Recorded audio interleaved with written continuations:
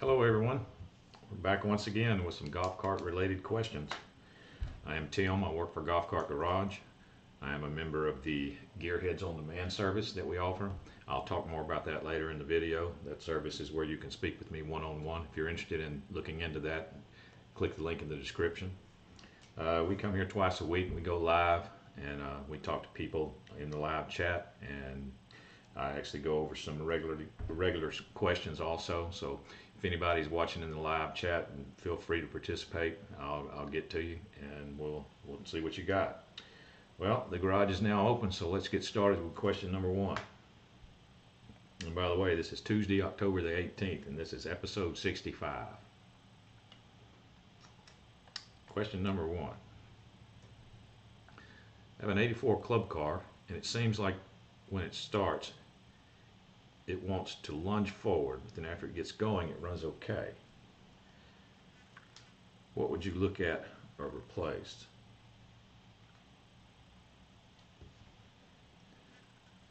Let's see, an 84 club car, number one. Well, you never told me if it's gas or electric. You did say that if it starts, so that makes me think that it's gas, but we'll go over both of them.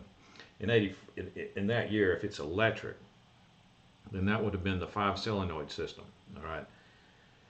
What could make, there's one very obvious thing that could make that lunge. The normal operation for that 5-solenoid system goes like this. I probably said this before, but you turn the key on, put it in forward, you start to push the accelerator pedal, and you hear the main solenoid click. All right, that's one solenoid, the main one. Nothing happens with the car. It does not move on the main solenoid click. You push it a little bit further, your first speed solenoid clicks. That makes the car roll just a little bit. You push it a little further, the third solenoid will click. That makes the car go a little bit faster, and so on for the fourth and the fifth solenoid. Now, if you've got one of those solenoids out, like your first movement solenoid might be out, and you start to push the accelerator pedal, then it skips the first one and goes right to the second speed, and that could cause your car to lunge, and then after that point, everything could be normal. So if your car is electric, then that's what I would be looking at. You've got every one of those solenoids has a micro switch, and so it could either be the micro switch is not working or the solenoid itself is bad, one or the other. Now, if your car is gas, what I would be doing for a lunge would be examining the clutches while the car is running in neutral, like revving it up and do the RPMs and watch your clutches for smooth, normal operations. If your car is lunging and it's gas, you should be able to see it happen in the clutch. All right, number two. I installed 4 new 12-volt batteries on Sunday. I used my cart for less than 15 minutes a day. The battery meter still shows 100%. How often should I charge batteries? Well, if you've got brand new batteries and you use your cart less than 15 minutes a day, you don't necessarily need to charge it. It's not going to hurt anything to let it go to a couple of days and then charge it. But it's also not going to hurt anything if your charger is a golf cart fully automatic charger. It's not going to hurt anything to charge it either, as long as you let it go through the entire charge cycle. I never recommend doing intermittent charge cycles during the day. Like, don't do short charge cycles and then unplug it and go, and then you come back and you plug it in, and then later on that day, just because you think you're making your cart stay fully charged. I never recommend that, because if you had a good battery pack, which you do, you've got a good battery pack, you shouldn't be able to run it down to a dangerously low voltage level in an entire day. So just wait till you get through with the cart for the day. But in your case, if you're only using it 15 minutes, that is really, really light. It might not be necessary unless you're completely through with it. Because if you're completely through with it, your charger is going to shut off in a much shorter time than normal anyway, because you're almost fully charged. Your charger will sense that it's almost fully charged, and it's not going to overcharge your cart. So it's up to you. You can do that either way, and you shouldn't suffer any damage. Number 3. We live in Canada, north of Winnipeg, Manitoba, and we get cold in the dead of winter. What is the best way to store the batteries, or do I keep the charger on them all winter? Last year, they were in an unheated garage, and I charged them once a month or so for a couple of days. I heard they should not freeze. Well, fully charged batteries will not freeze, not even in Canada. So you just need to have a plan, and your plan can consist of what you were doing, charging it once a month or so, something like that, just to make sure that the batteries stay fully charged. Because when you stop charging it, and you let it sit there, especially in the really cold weather, the voltage in your batteries is going to diminish slowly. If you have a good battery pack, the better the battery pack, the slower that it diminishes. So once a month or so should be fine. Just make sure you stick to that plan, and everything should be fine. That's the deal. You have to have, in the wintertime when it gets real cold, if you're located in a really cold environment, you just have to have a battery plan, a fully charged battery plan, whatever it is, whether it's charging once a month or whether it's a charger that does it for you automatically, like a Summit 2 charger, like a Lester Summit 2. It has a storage mode function on it, and that will help get you through the winter. You don't have to do anything. It's just fully automatic. So we just have to have a plan together. Let's check over here on Craig 35. What's up, Craig? What's shaking, Gearhead? Not much, man. What's up with you? Appreciate you, man. Let's see. Number 4.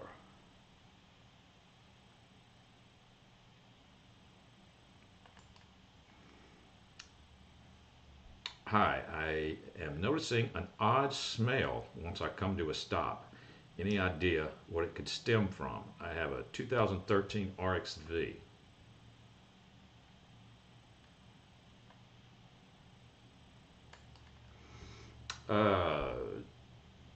Gas or electric? I mean, what kind of, that would be my first question. But let's just say gas you would recognize. If you had an odd smell in a gas car, it would be, you're running too rich, or be some type of gas fume smell or something like that. So I'm going to assume you're probably talking about an electric 𝗟𝗶𝘃. And does it smell? I don't know if you know what clutches smell like. When clutches get burned, or brake shoes, like on an 18-wheeler on the interstate, when they can't stop and they have to really burn on their brakes, is it that kind of smell?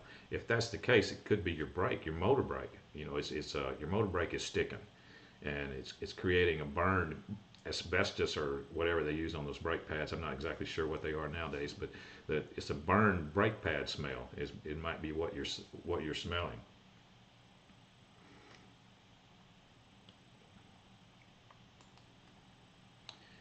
Where's the fuse panel, number 5, by the way? Where is the fuse panel located on a 2013 Club Car Precedent i2?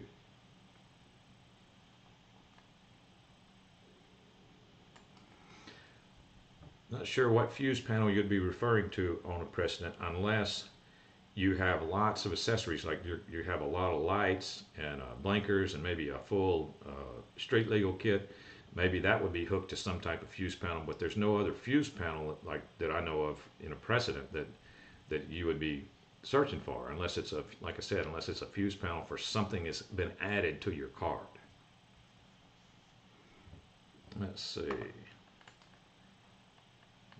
Check Facebook and YouTube a little bit. Well, looks like we're good there.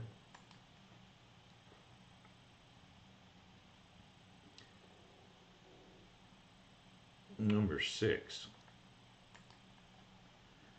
I have a 2008 Club Car DS and need to replace the battery wires. How do I replace the one that is routed through the OBC?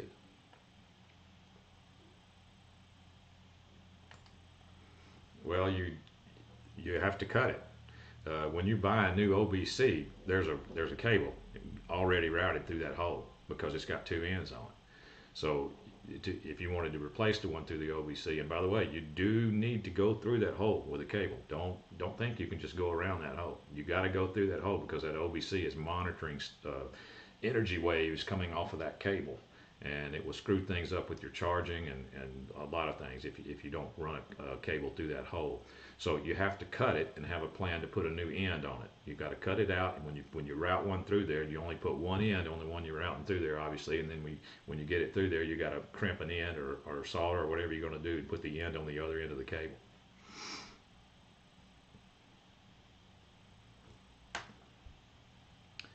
Let's see here, number 7.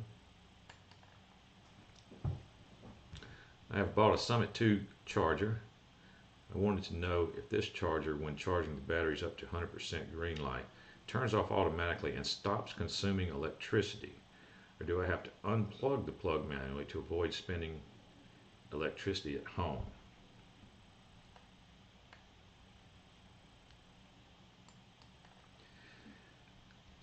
A 𝗟𝗏𝘃𝗃, it goes into storage mode. Okay, what storage mode is it actually shuts off, and I don't know if it completely stops consuming electricity, but it's a solid state charger also, by the way, so it uses very, very little electricity to begin with compared to the old type chargers. I don't think that you would need to be worried about electricity usage, but I'm not sure 100% that it completely shuts off the consuming electricity when it is in storage mode. That would be the last series of charging stages that it goes through. I'm not sure if it completely cuts it out, but I can guarantee you that it cuts it out to as minimum as you can possibly get, so you probably won't even need to worry about that.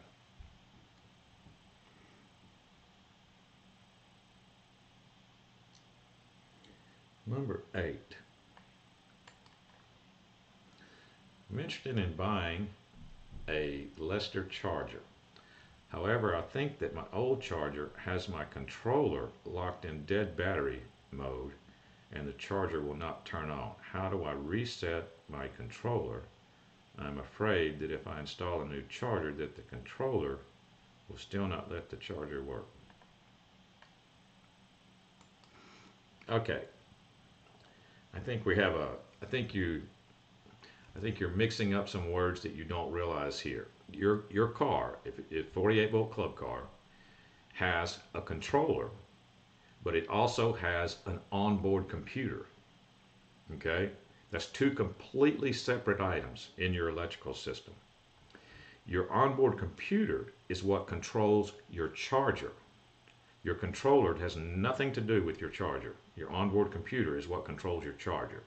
The onboard computer, or OBC, it tells the charger to come on, it tells the charger how long to run, it tells the charger to shut off. It does a whole lot of other stuff, but that's the main things that it does.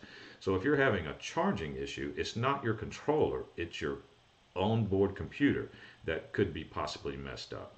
So the way to determine that, the easiest way to determine that would be to try your charger first on another club car and see if it works normally. That way we know it's something to do with your car. At that point it could either be your onboard computer or your batteries, one or the other, because your batteries could cause that to happen too. They could be too low on voltage.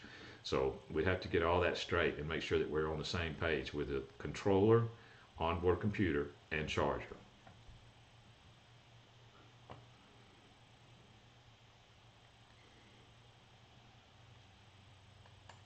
Number 9, this is from Rick. I have a 2018 𝗟𝗂𝗃𝗃 TXT Valor with lithium and want to upgrade the motor for better performance going uphill.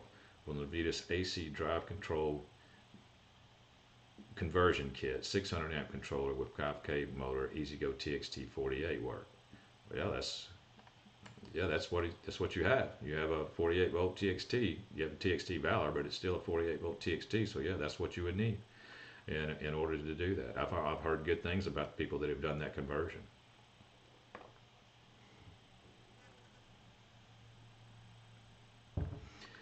Let's see, number 10.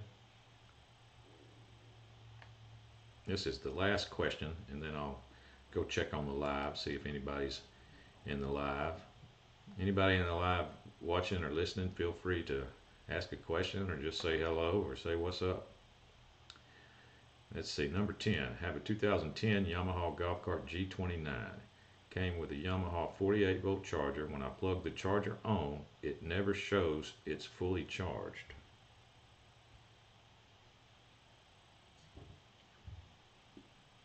Never shows it's fully charged.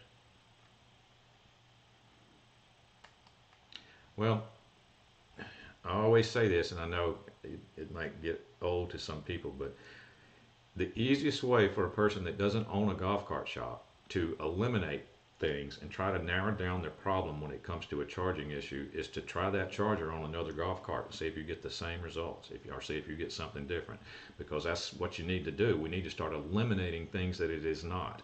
We need to make sure that it's not your charger. So try that on another golf cart. Now, other than that, I would need voltmeter readings to see, you know, if you might have a battery that's way behind the rest, it's not allowing it to get up to a full charge. So basically, I would need voltmeter readings on that. All right, let me check, see if anything's going on Facebook and YouTube. I don't see anything. I'll check one more time before we get out of here. We're doing a tip. Every time we have a session, every time we have one of these live sessions, I'm leaving with a tip. So here is today's tip. The tip is, I talked about it earlier in this video. The tip is fully charged batteries will not freeze. You know, I get questions like this every time it starts getting cold. So the tip is, in the wintertime, if you're in a place where it gets real cold, like Canada, like the question that was that we had earlier, then have a plan. You got to have a plan. You got to have a fully charged battery plan. Whether it's charge your batteries occasionally yourself manually, get a charger that has a fully automatic system to it to where it will charge your batteries up, and not trickle charge, shut off and come back on is actually a better thing than trickle charge, especially if you're going to be leaving for long periods of time. A better system is like the Summit 2 that has a storage mode function, which is not actually a trickle charge. It actually cuts off and comes back on after a certain amount of time. So anyway, that's a better system than trickle charging. Either that or have a neighbor that comes over and charges your cart occasionally. Just have a plan. That's the tip. Have a battery plan for the winter. All right. If there's nobody on Facebook and YouTube, then I am going to get out of here. I want to thank everybody for coming. Thank everybody for watching in the live. I appreciate the questions. I appreciate everything. I will see everybody. Let's see, today is Tuesday the 18th. The next session will be Thursday the 20th. I will see you Thursday, this coming Thursday, not tomorrow, but the next day, the 20th at noon Central Time. So if you like this content, please remember to like, subscribe, and comment, and we can keep it going. All right, thank you. I'm out. The garage is now closed.